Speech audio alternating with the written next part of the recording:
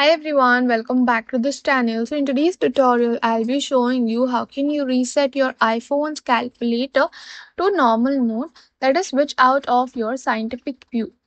For this, you can go to your calculator. So open your calculator.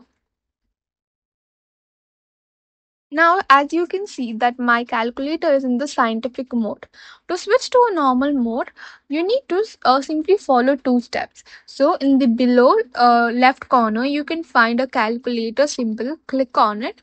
Now you can find the basic. So you can find basic scientific maths notes.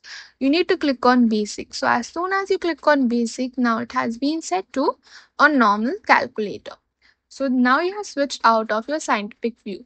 But again, if you want to go to scientific view, you need to click on the calculator symbol. Then you click on scientific. Now you will switch to scientific. Switch out, go to basic. So that's how you can reset your calculator to its normal mode. So that's all for the video. Thank you for watching. Don't forget to like, share, comment, and also to subscribe to this channel.